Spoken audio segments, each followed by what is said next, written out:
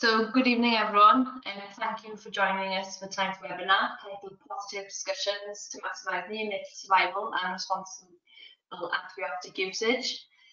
My name is Nia Davis and I'm Research and Development Officer for HCC Cymru, Meat Promotion Wales. And tonight we will be hearing from Dr Alex Corbishley, a Senior Lecturer in Farm Animal Health at the University of Edinburgh. And Alex has worked at the university for the last 6 years and has previously worked as a vet in Northamptonshire and Cheshire. And additionally then, we have Liz King joining us, Animal Health and Welfare Senior Scientist for AHDB, and Bruce McCulkey, Head of Industry Development at Quality Meat Scotland. So, a bit of an introduction. The aim of the Neonatal Survival Project was to benchmark, define the risk factors for, and propose an integrated control plan to improve survival and reduce morbidity and antibiotic use in neonatal lambs and suckle calves in Great Britain. So the Neonatal Survival Project was funded by the 3 levy boards, AHDB, HCC and QMS, and this was through the Ring Fence Fund, which is an interim arrangement by long-term solution. It's solved on the issue of levies being collected as point slaughter in England for animals which should be reared in Scotland Wales. So the kind of plan of action for this evening is that Alex will take us through a 30-minute presentation, and then there will be time for questions at the end. Alex has a good presentation slide explaining how to ask a question. So if you think of a question, please type it into the question box at any time. It usually sits on the right-hand side of the screen, and you can see this box. You may need to click on a small orange arrow to open up this box, and then click on the question drop down, and you'll see where you can type your question. So as usual, everyone will be muted during this webinar, so please do let us know in the box if you have any technical issues. And to kind of kick us off, we're going to head into a poll. Lovely. Alex, thanks very much, Nia. I'll just quickly go through my header slide and then we'll head on to the poll. So good evening, everybody. As Nia said, I was one of the lead scientists on this project that the 3 levy boards have funded over the past 2 years. And what I'm going to try and do this evening is spend about 40 minutes going through the key findings of the project and what we're planning to do with the results going forward. But before we do that, it would be quite nice to get your views on a poll question that I think Bruce is going to come up with. Now, if you do want to ask questions at any point, what we'll do is we'll do the questions at the end. So you need to click the little orange button on your panel, and then you should have the ability to type a question in there. And the levy board team will compile the questions at the end. I'm going to try and leave a good 20-25 minutes towards the end to have a discussion around some of the findings or questions you've got. So without further ado, I'll hand over for the poll question. It's just to get your feel for the motivations for farmers when it comes to neonatal mortality and survival. Yeah, so what motivates farmers to improve survival? If you could just select one of the poll's answers.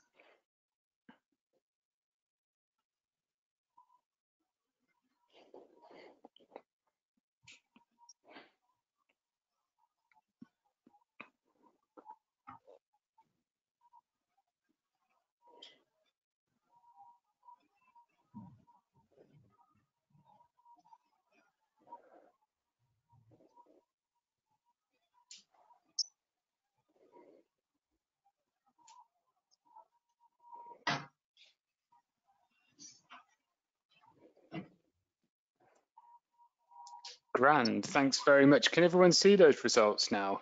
I think I can see them on the audience view slide. So about half of you said that they'd feel guilty if they didn't address it. And I think that's really interesting that you know, half of you have said that. The other 3 responses seem to be relatively evenly split across those of you that responded.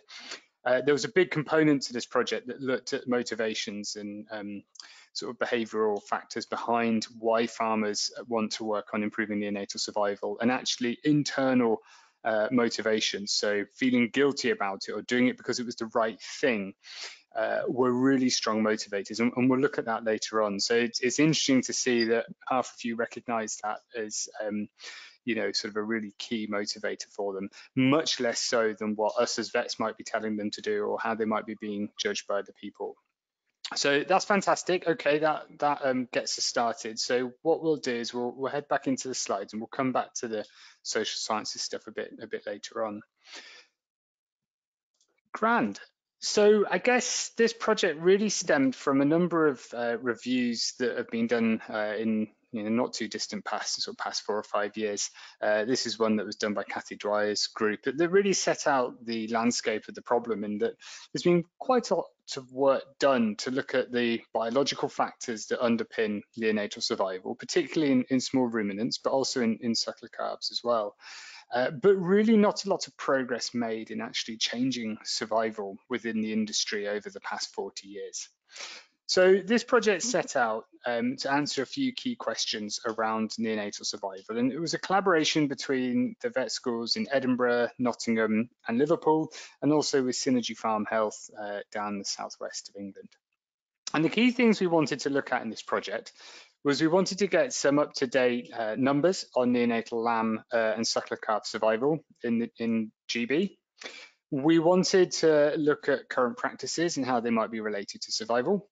We wanted to look at barriers and enablers to change, so the behavioural drivers behind what farmers do and why.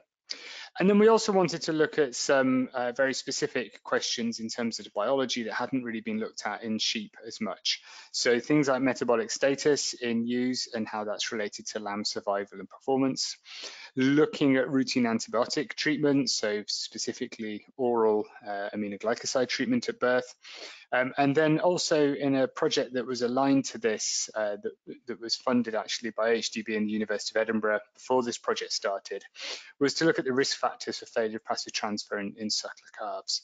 So it's a sort of a combined set of projects. And what I'll do is I'll talk through each of the studies we did in turn and then try and wrap things up towards the end. So the big bit of this study was a survey-based questionnaire that went out across GB. And it was an online farmer survey that we ran in 2018, where we were looking to benchmark performance between flocks and suckler herds.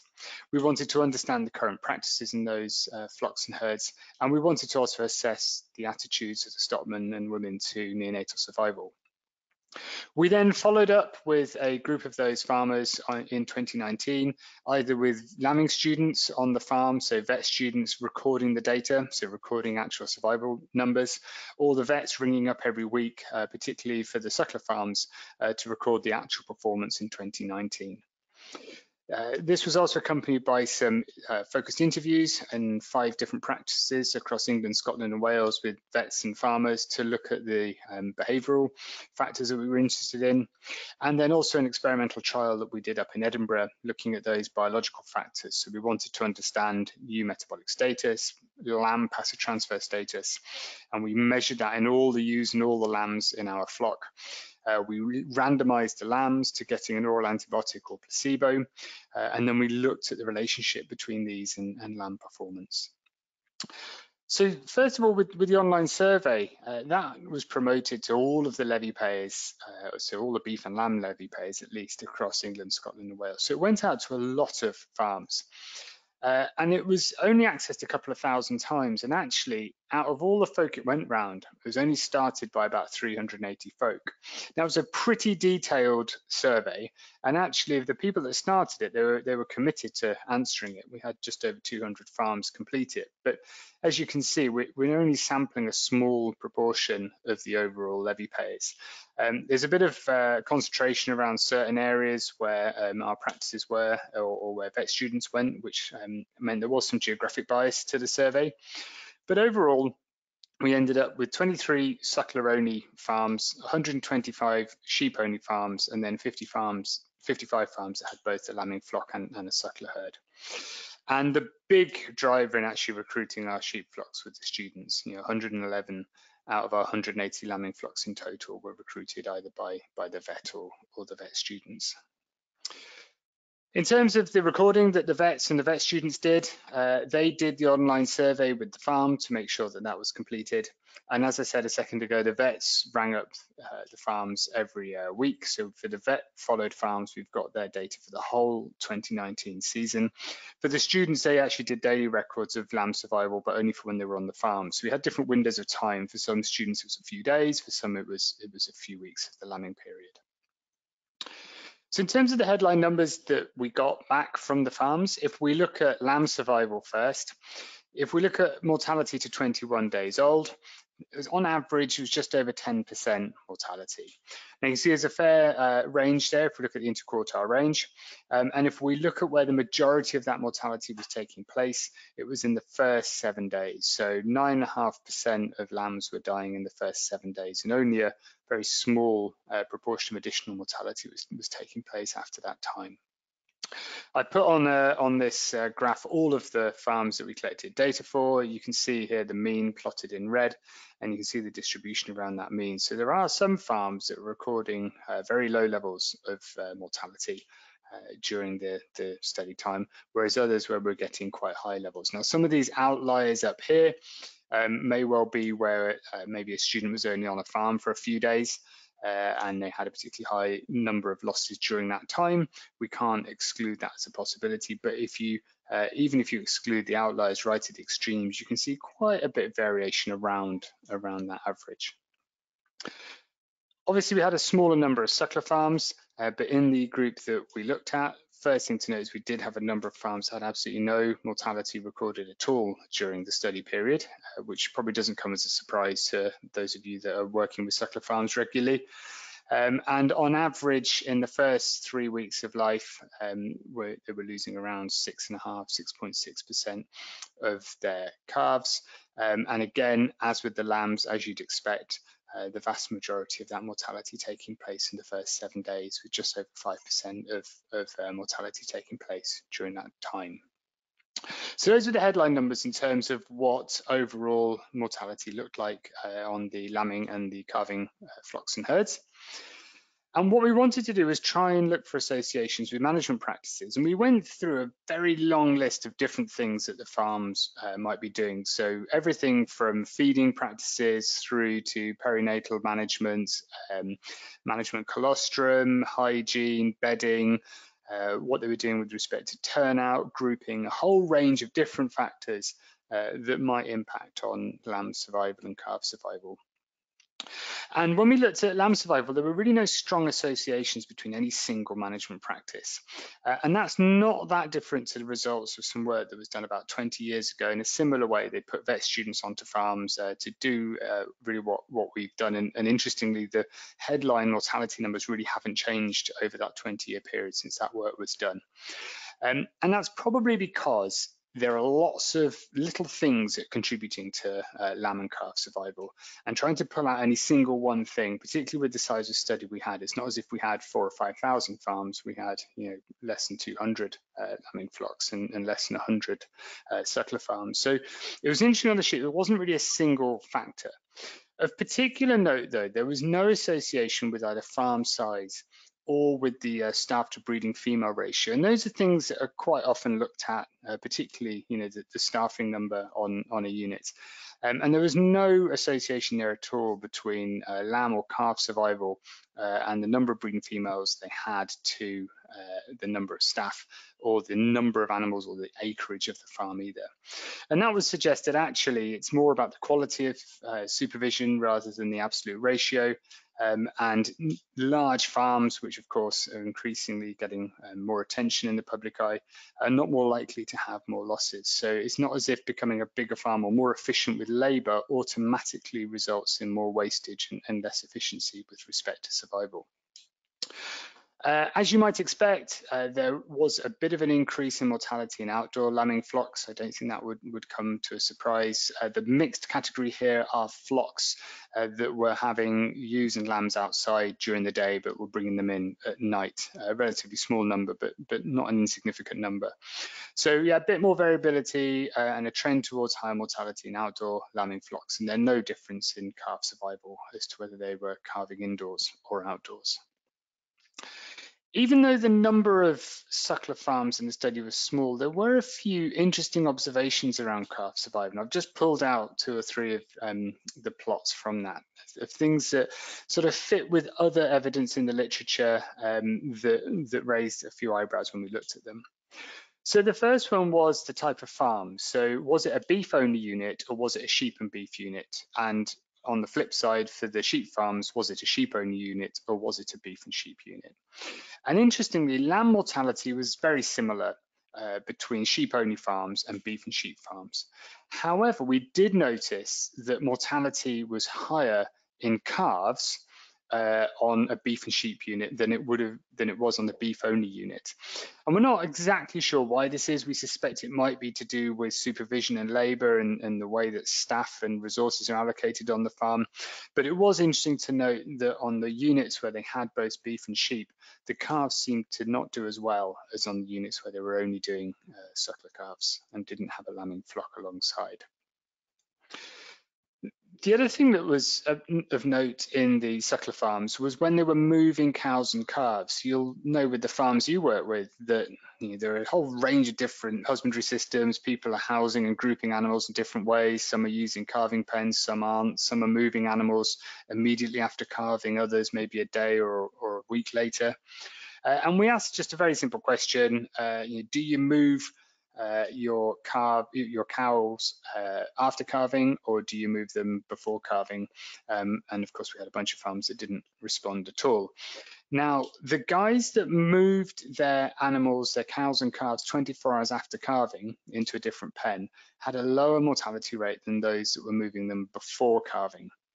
Now, there's some interesting work that came out of Canada a few years ago where they showed something similar, where if you change groups or move animals, cattle, in the days preceding calving, you do actually see an increase in neonatal mortality and reduced survival.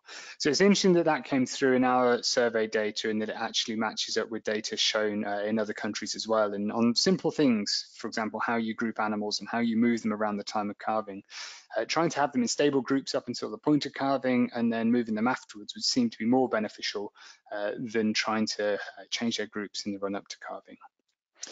The other one that was interesting was in terms of bedding practices. So we asked a range of questions around bedding.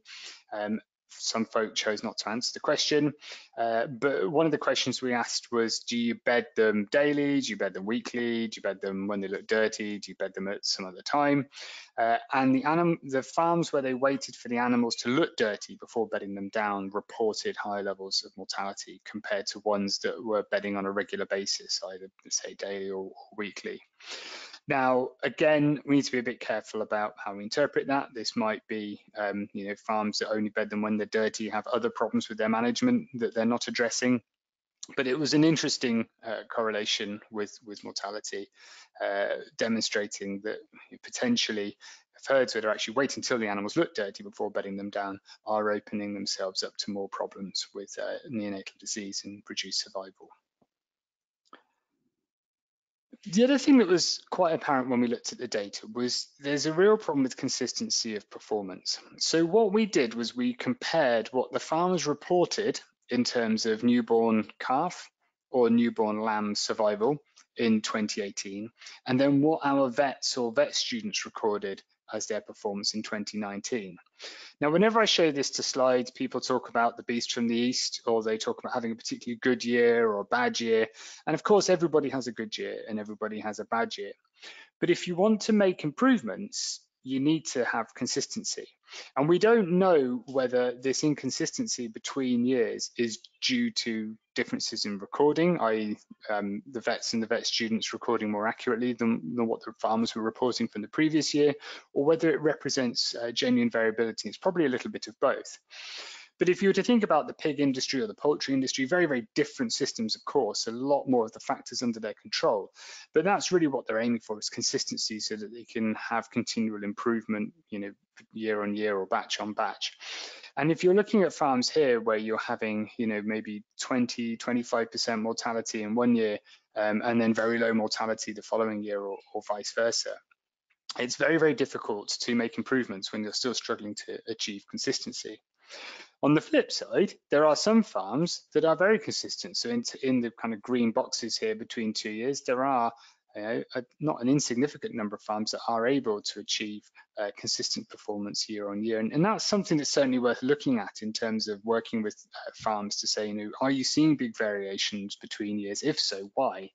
And can we address that variability first before we start getting onto all the sort of marginal gains, smaller things that we can work on to improve performance after that? Now, probably again of little surprise to you guys, but it was worth us just capturing what proportion of farms were actually recording accurate data and how they were recording it. And we asked them for their 2018 performance, how they came up with the numbers that they gave us. And about 60% of the beef and about a quarter of the sheep farms said that they used some paper records. A smaller proportion, and only sort of 1 in 10 sheep farms reported using computer records. But the vast majority of the sheep farmers, so 2/3 of the sheep farmers that gave us the number, said that they're giving us their best estimates from memory. So again, that's something that's well established anecdotally between us, but it really did pull out the lack of data recording, particularly in the sheep sector. And over 1 in 3, actually nearly 40% of lambing flocks reported keeping no records at all.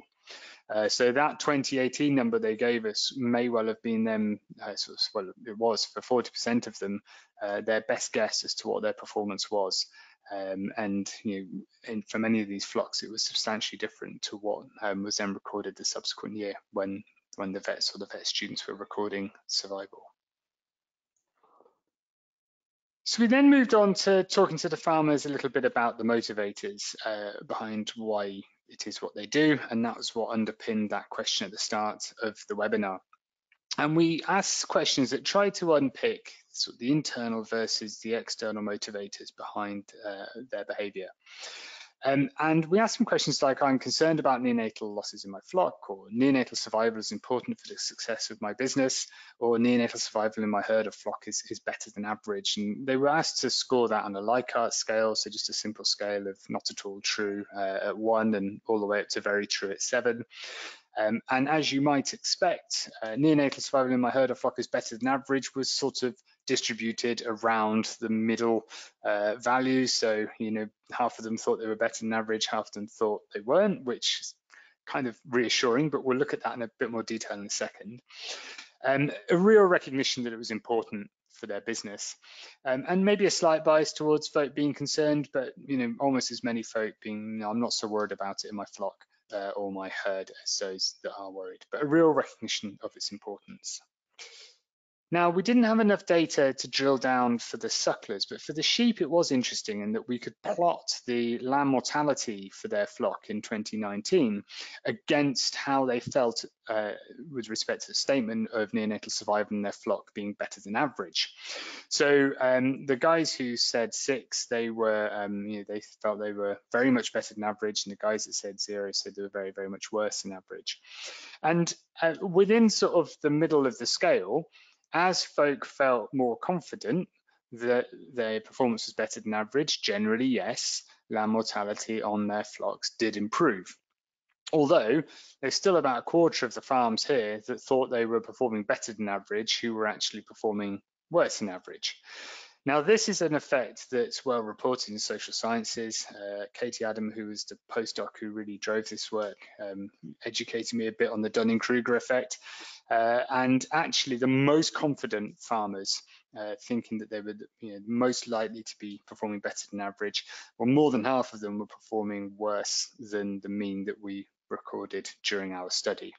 So generally, it seems like they have a reasonable understanding of how they perform, but the most confident folk are often quite inaccurate in terms of how their performance relates to, how their perception of their performance relates to their actual performance.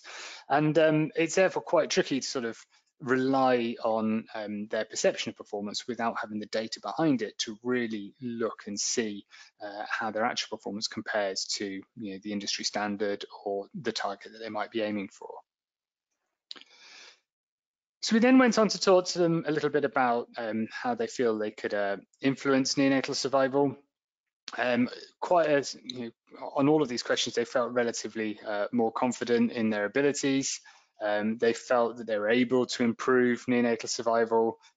They felt they could do that through routine management, and they also felt able to meet that as a challenge. So generally speaking, they were sort of up for the challenge, and they felt confident in their abilities to do it, and wanted to sort of address that through routine management. But then when we asked them why they did it, again, this goes back to the poll and the half of you really kind of siding with what the farmers have told us, is that there was a real strong autonomous motivator. So this was coming from inside them and wanting to do a good job. So for them, having good neonatal survival was part of being a good farmer. It's part of the right way of doing things. It's the best thing for their herd or flock, and it's something they want to do. And that's really important when we think about how we frame the discussion on farm and how we approach it. We're talking to the converted, we're talking to people who want to make an improvement, they recognize this is important, they feel well equipped to do it. And really what other people think of them or what their vet is advising them to do isn't a strong motivator for them wanting to improve survival. The underlying motivator is coming from inside, and there's one here that there's a really interesting quote I'll show you in a minute that came out was they just feel bad about themselves if they weren't doing what they could to improve neonatal survival, or they'd be feeling guilty if they weren't taking action. And that was really summed up by one of the quotes we got back in the structured interviews that were done.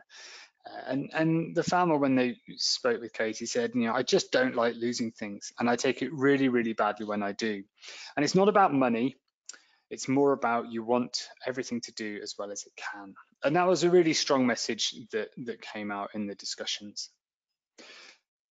So Katie went out and she did interviews, I think with about 12 vets and a few more farmers across 5 different practices. And it was quite an interesting discussion because she had the vets and the farmers there together, and trying to compare both their perceptions of what each other did and when they disagreed with each other, where that was. And during those discussions, there were some really obvious practical barriers to change. And again, I don't think these will surprise most of you. So practical things like housing, shelter, particularly on tenanted farms. Of the tenanted farms they spoke to, there were real challenges in terms of addressing capital expenditure and improving things like housing and shelter.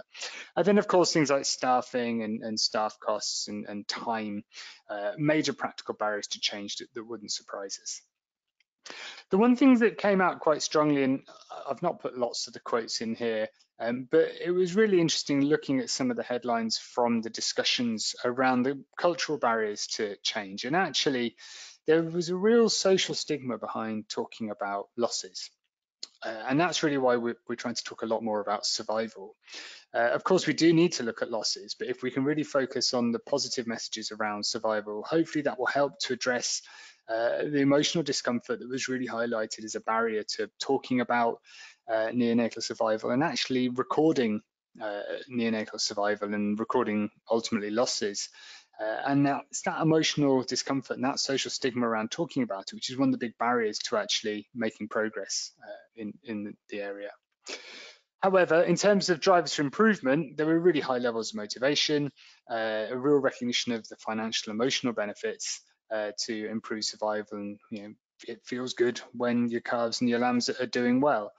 And a real sort of desire to get back to the basics and to think about how we can address some of the sort of fundamental things around husbandry, nutrition, hygiene, and how that can feed into improving calf and lamb survival. And some of the quotes that came out of the interviews, I think, really make those points quite nicely. So, one of the things that came from one of the farmers was one of the problems I think that there is that farmers don't talk. You're not going to say to people, by the way, we had 40 calves dead this year. You're not going to do that. So, really highlighting that stigma behind talking about losses, particularly when they're quite high. A comment from a vet, there are a few farmers that in the last 12 months I've had to sort of signpost to a few help organisations. So really, when they're talking about neonatal survival, the vets are coming back and saying, well, actually, we've had clients where it has hit them quite bad, and we have been worried about their mental well-being. And then this sort of thinking about drivers for improvement, what folk want to focus on, again, coming from both farmers and vets. Sometimes I think we get away from the basics too far, and we've just got to go back to the basics. And then nutrition, getting that right, hygiene and colostrum. If you can get those three things right, I generally think most of it probably follows itself. So a recognition of some of sort of those important drivers to improving survival. So I'm going to change pace a little bit and move on to a different part of the study, and sort of thinking about some of those basics. We wanted to look in our own flock what the determinants were of lamb survival. So this is a teaching flock up in Edinburgh, and what we wanted to look at was the metabolic status of the ewes, the passive transfer status of the lambs, and then the impact of an oral aminoglycoside at birth. And we wanted to determine, can we predict which factors are more likely to give us nice, happy lambs looking like this versus lambs that are sick or go on to die or perform poorly. So that's Rob Kelly, one of our vets in the practice. He did a lot of the work with me at lambing time in nearly 2 years ago now. That's scary. And our flock, it's a March and April lambing lowland flock. It's about 250 ewes that we lamb in March or April. There's another smaller group of ewes that lamb earlier on for teaching purposes, but it's 250 ewes in this study. And generally, these are pampered sheep living in a nice vet school environment, so they're in pretty good body condition. And for this study, well, they're scanned every year, and for this study, we bled every ewe to metabolic profile her. And then the lambs, we don't rear triplets in the university flock, so normally they'd be fostered on. For this year, because we didn't want to interfere with the study design, the weakest triplet was taken away and artificially reared on a milk machine. So for this study, we've only got singles and twins, whether they're born as a twin or a triplet. We monitored them from birth through to weaning. We looked at lamb growth and we recorded all the disease incidences in the farm. As I said, we randomized them to antibiotic or placebo, and it was double-blinded. We actually never bothered unblinding it. I'll show you why at the end when I show you the result. But the farmers had no idea what they were actually dosing the lambs with. And we took a serum sample from the lambs for IgG measurements, so antibody measurement for passive transfer, at between 8 and 24 hours old. It had to be practical. They get kicked out the lambing pens after about a day, and it's very difficult to keep track of stuff after that time. So it was 8 to 24 hours old blood samples in terms of something that we could practically apply in a flock that was trying to run within a reasonably commercial management system. So we blood sampled them all sort of around the 4th of March, which is sort of last 2 to 3 weeks of pregnancy. And then they started lambing on the 25th of March, and we tracked them all the way through and recorded all of their treatments and then their weights at weaning, which is around the start of August, if they hadn't already been sold or weaned before that. But we made sure we got a weight and a date for all of them. So the first thing to look at was the metabolic status of our flock pre-lambing. So this is a flock that are fed good quality haylage. The singles are not supplemented at all. In fact, the singles come in quite late. And then the twins and triplets get fed a flat rate of concentrate from, I think, about a month off lambing. There's no difference of feeding between the twins and the triplets. So the first thing we looked at was beta-hydroxybutyrate, so a measure of short-term energy balance. I've already said the vast majority of these ewes are in pretty good body condition. I'm talking 3+. And we've got a small number of ewes, 1, 2, 3, 4, 5, that sort of would be considered to have an elevated BOHB level, so something over 0.9. You've got a few triplets that are approaching that number. We'll come back to that later. Small number, but interesting results from that small number. And for us, that was good news, because actually there's been loads of work in the 80s. There's been some really nice, more recent work done in Canada, really showing the importance of ewe energy balance and lamb survival. So we didn't really want lots of ewes in poor energy balance, because we kind of knew what the result of that would be. We then looked at urea nitrogen levels in the blood. So this is a proxy for ERDP supply, so rumen degradable protein. And you can see that even though they're all on the same forage, and the twins and triplets are actually getting more protein coming in through the concentrate than the singles are, but you can see the urea N levels dropping with increasing fetal number. Again, not that many below our cutoff. We use a cutoff of 1.7, but interesting trend there, really showing probably the impact of reduced abdominal space on the amount of forage those ewes are able to eat. We looked at albumin as a long-term measure of protein balance, and that was a bit surprising for us. So we use a cutoff of 30 grams per litre. We're using plasma for these. So I'm not going to get hung up about the cutoff of 30. It can be argued either way, but the trend is interesting and significant when we look at that later. In that the twins had, on average, a higher albumin level than the singles and the triplets. And the singles surprised us. We didn't expect the singles to be lower than the twins. Probably makes sense given that the singles were not getting any supplementary feeding at all, and that the twins were getting the same amount of supplementary feeding as the triplets. So the triplets have a higher demand, and that's probably what's pulling their blood albumin down a bit more. And then the final thing we look at is globulin. Just because we've measured albumin and total protein, we can obviously calculate the globulin just to see if there are any individual ewes that look like they're suffering with a chronic inflammatory condition, so lameness, dental disease and the like, and actually only a couple of ewes that had substantially elevated globulin levels. So generally, we can conclude in our flock they were pretty good body condition, most of them in good short-term energy balance as well, and very few with any signs of any concurrent disease problems or sort of inflammatory disease problems at least. If we look at the results for the lambs, so these are the blood sample results in terms of blood IgG levels, so serum IgG of the lambs at 8 to 24 hours old, and they're coloured in whether they were triplets, twins or singles. About 1 in 10 had an IgG level of under 10 mg per mil, and about 1 in 3 had an IgG level of below 24 mg per mil. Why did we choose those thresholds? Well, they're the thresholds that have been used in dairy and beef, and there aren't any defined for sheep, so we'll come back to that in a minute. But interestingly, that's almost identical to the proportions we saw in the suckler calf study that we did. So, very similar distribution in terms of blood IgG between the sheep that we looked at and the cattle we looked at in our other study, which I'll show you shortly. So if we looked at the factors that affected losses between scanning and 24 hours old, so what we wanted to do was understand what potentially predicted whether a ewe was going to lose a lamb between her scanning date and when they were released from the lambing pens a day after lambing. Now, none of our singles lost any lambs during this time. About 9% of our twin carrying ewes lost at least one lamb, and about a third of our triplet carrying ewes lost at least one lamb between scanning and 24 hours.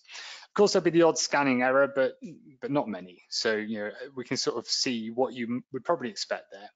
And when we looked at the factors analysed, we looked at age, body condition score, the number of lambs that were scanned with, the total litter birth weight, and then the metabolic parameters as well.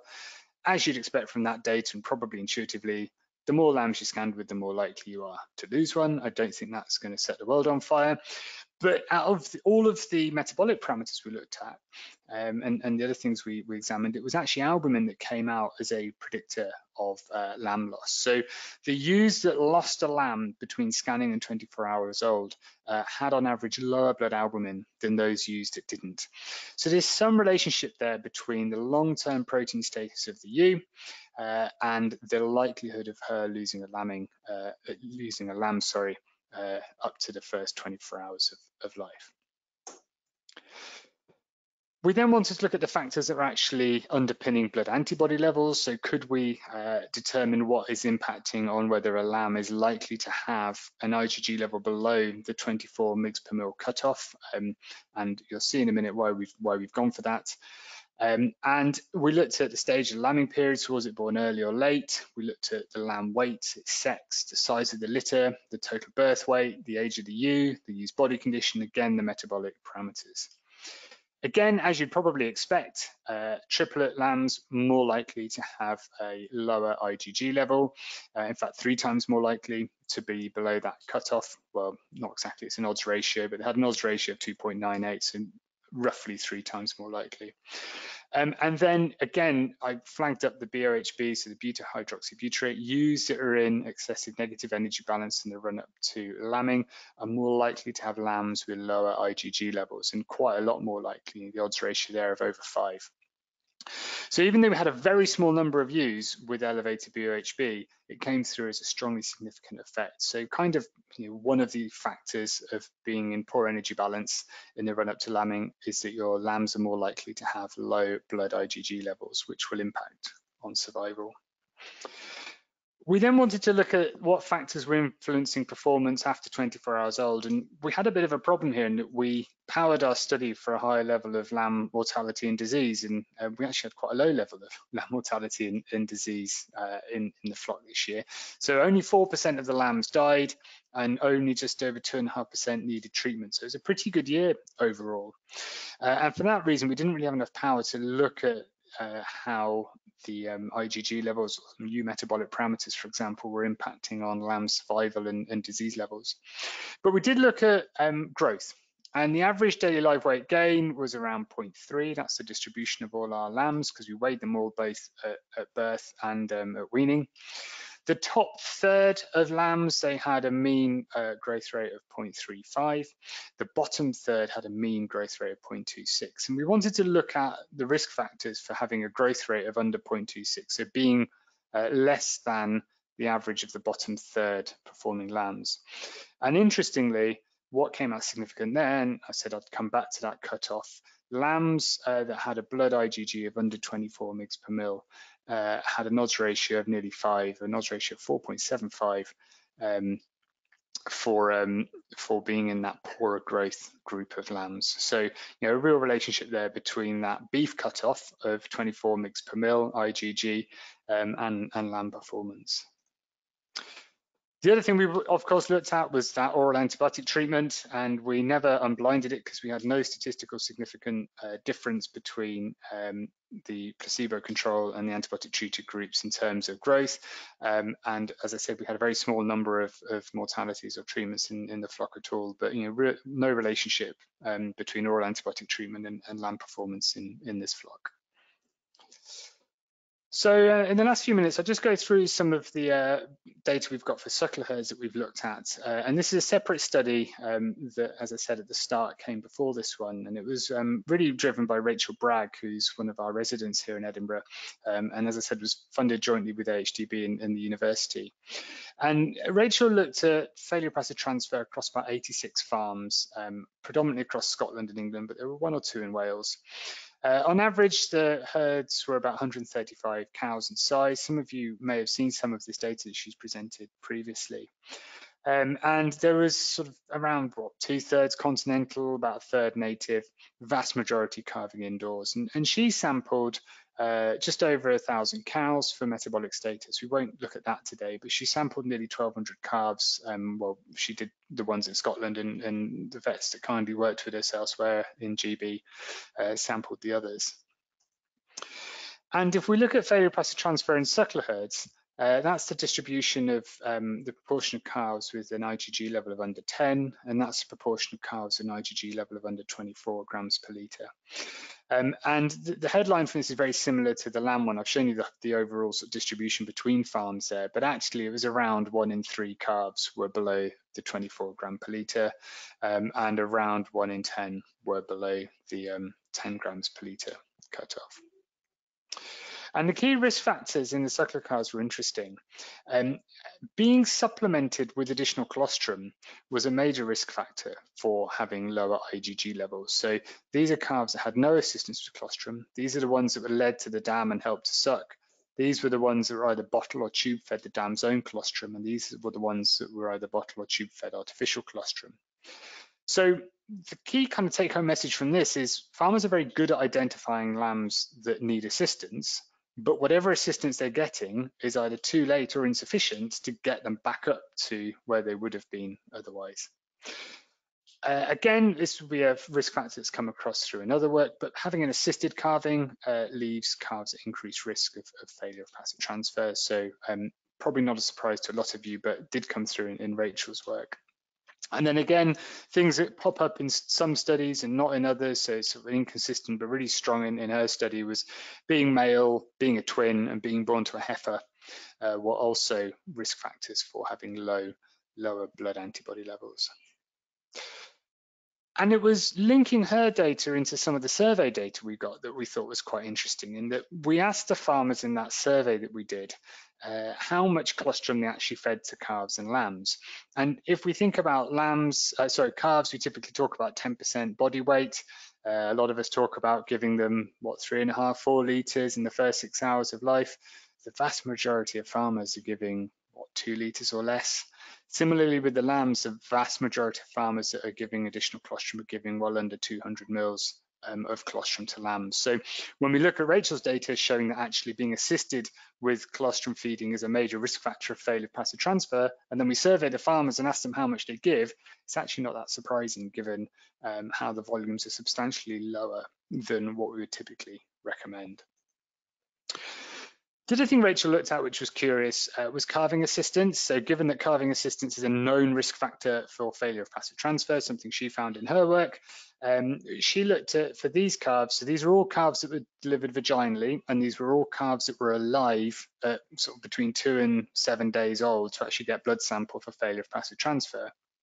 But the risk factors for calving assistance were, as you would expect, and consistent with other studies, being a twin, being born to a heifer, being male, so being a bit bigger. But surprisingly, and one thing we didn't expect to see, was actually thinner animals were more likely to need assistance with calving.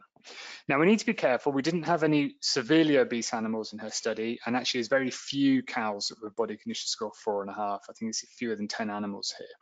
So, and we didn't have any cesareans in here. So this is a skewed population of calves. These are the ones that were born vaginally and were alive at the time of sampling, but a really interesting association here with cows that are in poor body condition, so cows that are either underfed or ill for some other reason at increased risk of needing calving assistance. And conversely, well not conversely, and leading on from that, we know these calves are both more likely to die and more likely to have failure of passive transfer. We've also looked a little bit at cow and calf size and the ratio between the two.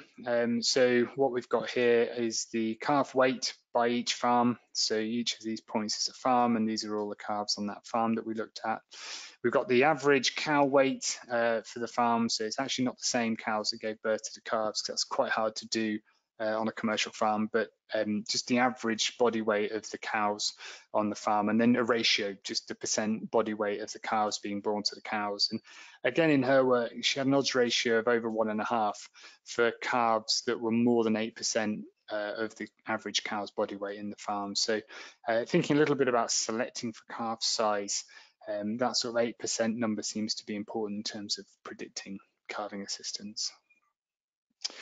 So wrapping things up, I've been through quite a lot quite quickly there, but I'm keen to leave time to have a bit of a discussion. So in terms of looking at things going forward for the UK industry, we do need to think of imaginative ways of addressing the barriers to recording and discussing performance. So getting over these sort of social and stigmas around actually talking about and then recording mortality, and trying to move that discussion forward onto a sort of positive message around survival potentially is one way of doing that. But we're all really open-minded, would like to discuss different ways that we can try and get over that stigma. We do need to try and agree some targets for improvement. One of the things that came through in the social sciences that I didn't have time to talk about today was really a lot of farmers feeling that maybe blanket industry targets may not be that applicable to them. They wanted to be involved in agreeing a target for the farm and agreeing as to what was achievable and which direction they should move in. But we do need to agree some targets for improvement. And then also really coming through from the risk factor analysis there is that practical improvements really need to be farm specific. There's clearly lots of things when we look at the biology that impact on survival, but no one thing comes out as really strong as common across all farms. So sort of a generic 5-point plan like we had for mastitis, or like we have for essentially control of infectious lameness in sheep, for example, really isn't going to work for neonatal survival. We do need to determine the risk factors on the individual farm level, and we need interventions, as I said, also potentially the targets as well, to be both achievable and tailored to the farm. And as a bit of a teaser for what we'd like to talk about later on in the year, hopefully in the summer when we can all get together face to face and actually do this in a more sociable and enjoyable environment than sat in front of our computers in the evenings. But we piloted a control plan to really target survival on about 40 farms. This was really spearheaded by Emily Gascoigne down at Synergy, but we had a few farms that we did up in the University of Edinburgh practice as well, looking at the key factors in nutrition, shelter, infection, colostrum and breeding. And of course, with the farm team at the centre of that, and how we can try and come up with tailored and specific and relevant and achievable interventions at the farm level to try and improve performance. And the plan over the summer really is hopefully we can all get together for face-to-face meetings and to really run some CPD, looking at what evidence there was behind this and what Emily and our vets in Edinburgh did with the farms to try and implement this, and the feedback we got from the farms as well, with a view to sort of rolling it out and trying it on more farms across the UK. So I failed miserably there to keep that to 40 minutes, but I did leave time for discussion. So hopefully, I'm not sure whether it's Liz or Nia who's collecting the questions, but hopefully there's an opportunity there to discuss things. I do need to recognise a huge amount of work that's been done by other people. I'm here talking to you tonight, standing on the shoulders of a lot of other people that have really worked incredibly hard to pull this data together, not to mention, of course, all the farmers that have worked with our students and with the vets to collect that data and to work with us as well. That's great. Thank you, Alex. That was really excellent. Thank you so much. Before we move on to Rebecca, who will be taking the questions, I just want to remind everyone that a feedback form will pop up when you go to leave the webinar tonight, and we'd really appreciate it if you could just take time to fill it in, please, and if you have any suggestions for any future work. So Rebecca will be taking questions now, and she is the Animal Health and Welfare Scientist for AHDB. Thanks, Naya. So we have a couple of questions coming through, so please add on to them if you've got anything else you'd like to ask. So, Alex, can you clarify what 10% losses means? Is it 10 out of every 100 lambs die, or reared lambing percentage falls by 10%? Yeah, so it's of the proportion of lambs that were born alive for our vet and our vet student collected data. So it was of everything that was born, 10%, let's say, for the lambs died. Great, thank you. Another one coming through. So did you alter the feeding or management of sheep with suboptimal metabolic profiles pre-lambing? No, this is the thing that we want to do next. I think the person that's asked that question might be aware of John Vipon's work, where he's been feeding soya at the rate of 100 grams per fetus to sheep. And if you look at his work, some studies show an improvement in performance, some studies don't. And we're really interested in that inconsistency. Why do some studies show improvement and others don't? Is it because it depends on the long-term protein status of that sheep in the first place? So that's exactly what we want to do next. We want to split ewes up based on their albumin levels and either supplement them or not supplement them, to see whether that explains why some flocks or some trials published by other authors show an improvement in performance with protein supplementation whilst others don't. And that could actually form quite a useful basis behind making nutritional decisions. You know, we can, if that plays out, we can then actually say, well, these sheep do need supplementing, whereas these ones don't, and try and be a little bit more refined in the way that we use protein, which is obviously a very expensive feed supplement. Great, thank you.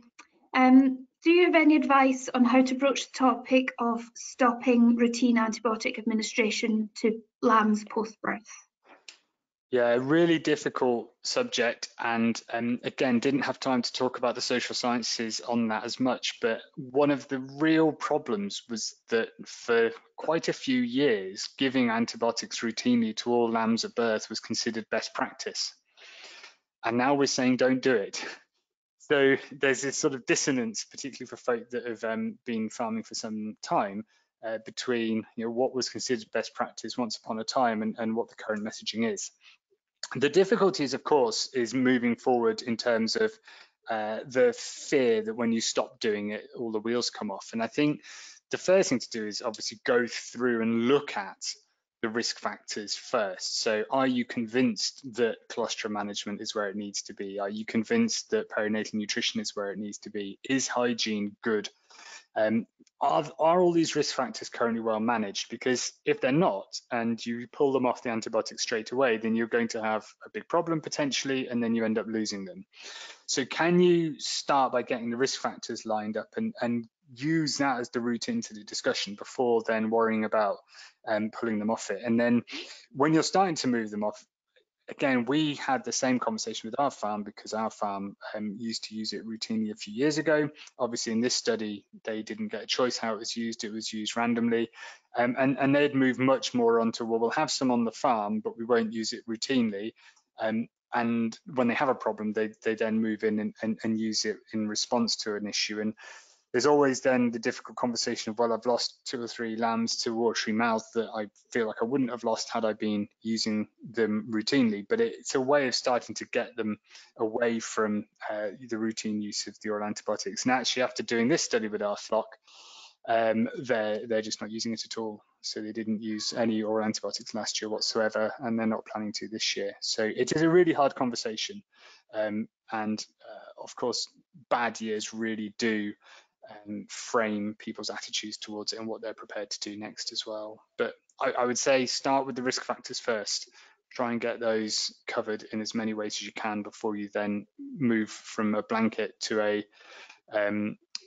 responsive treatment. Or, of course, we know that being a triplet is going to put you at higher risk. So saying, okay, well, should we start this year by not doing the singles and trying to ease them into a bit more gently.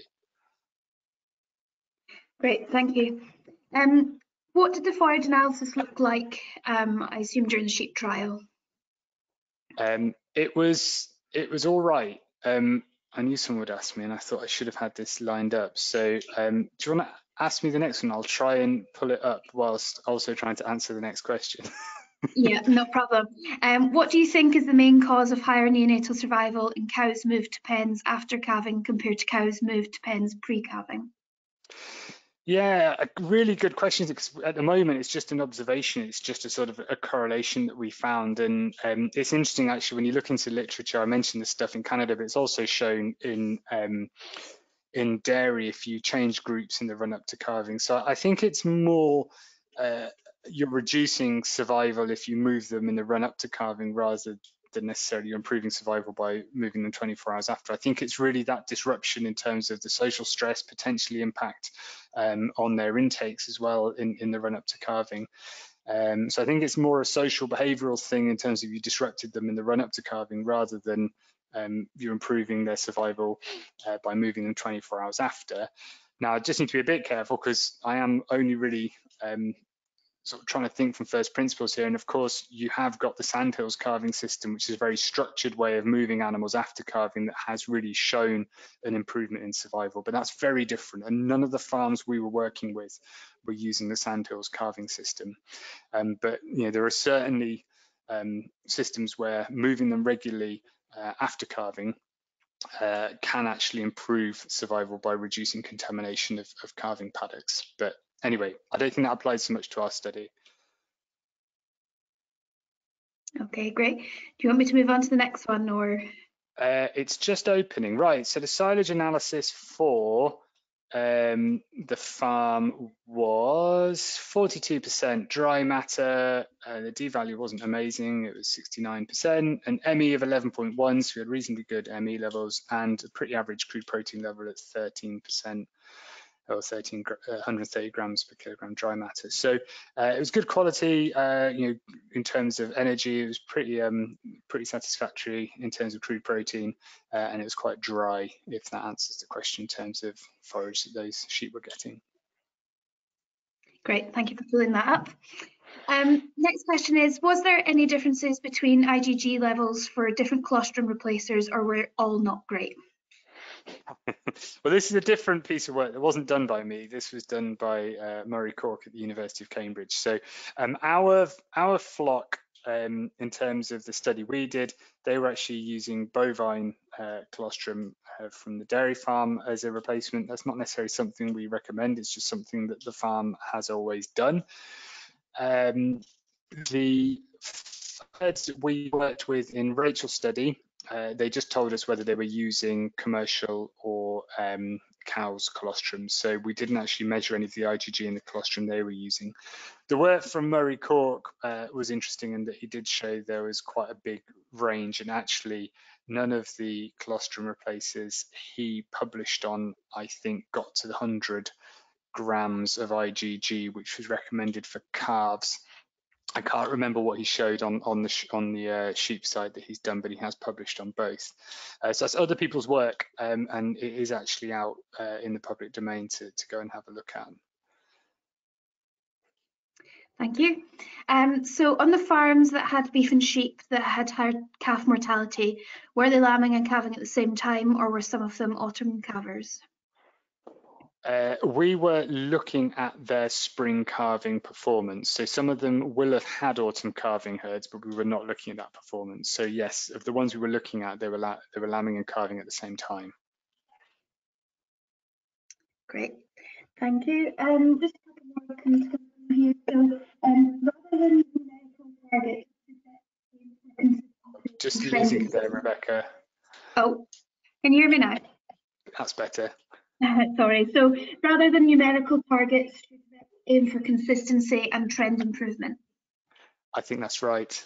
Yeah, if I heard all of that, I would say at the moment there are some farms that are able to achieve consistent performance that can now start to work on marginal gains and incremental improvements.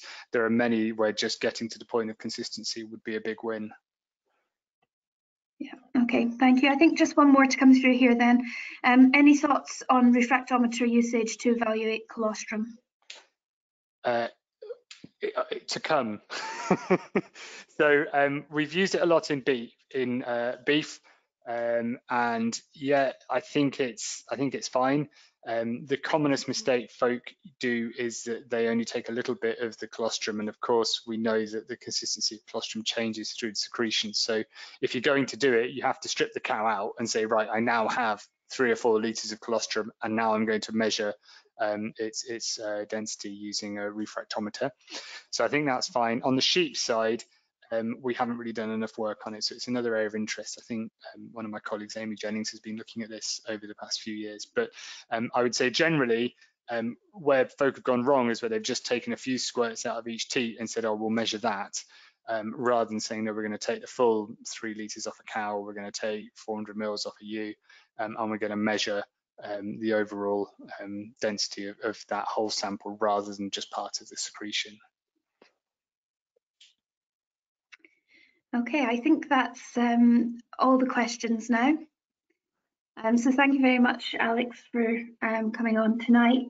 Just to let you know that we will be repeating this webinar or a similar webinar on the 21st, specifically for farmers. So if you would like to recommend entry, that would be great. And just a reminder, if you could fill out the feedback form at the end, that would be great. Thank you all. Thanks, Rebecca. Thank you, Josh.